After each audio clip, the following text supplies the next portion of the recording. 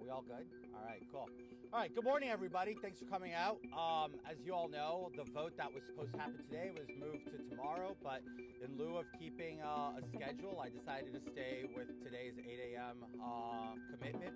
Some want to cling to some circumstances and to allegations, but there's been a long-standing precedent in the House that every single member that's ever been expelled, and they are trying to join me to the group of 3 Confederates and 2 people convicted in a court of law.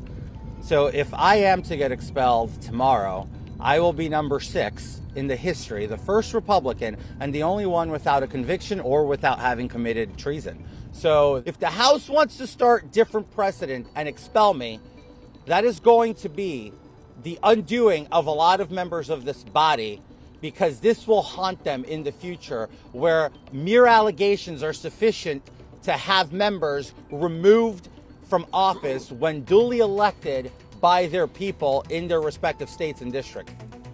Peaceful, crowded, yes, but yesterday we had a band of vandals who thought it was appropriate to fight the NYPD.